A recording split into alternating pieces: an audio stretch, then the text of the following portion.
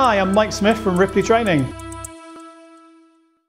Today I'm going to give you 5 very simple steps to time management. Not just time management at work, but also on the home front as well. Because getting the balance right between the two is the real challenge. And quite often one can affect the other if we don't get it spot on, particularly when there's pressure on one side and not the other, or a combination of both. The first thing I'd ask you is, what can you stop doing? Things that are really not important, they're not part of your key things that you need to deliver on, whether it's at home or whether it's work.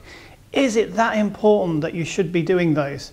Are they things that you are being distracted from hitting your key outcomes you're looking to achieve on? What can you cut back on? Are you spending too much time in doing things? Are you keeping things smart, specific, measurable, achievable, realistic, time-bound? Are you setting yourself smart objectives, both at home, but also at work, more importantly, in getting the balance right? And if you're not sure whether they're smart, get clarification when you get those tasks or you take on those tasks at home. What is the smart look like for you to achieve those important goals on those two fronts? What are the important things that you need to be achieving on? What is your plan for this week? What is your plan for this month and beyond? And some of the clients we work with, I challenge them to look more than a year ahead so that they can start to work towards bigger goals in their life, or whether it be at work, so that those long-term objectives are achieved.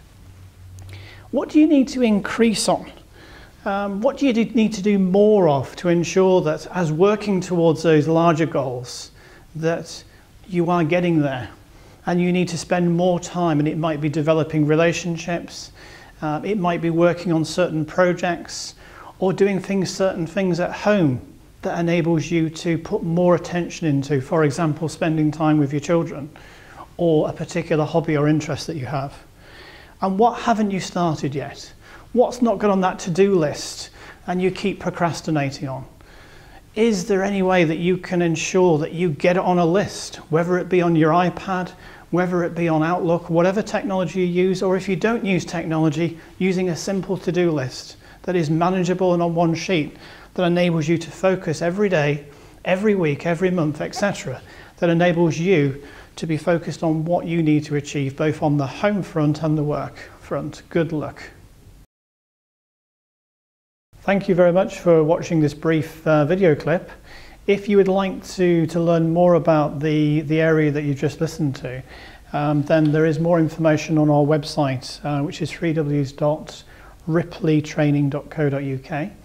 On there is a number of opportunities for online courses, in addition to face-to-face training in open public courses.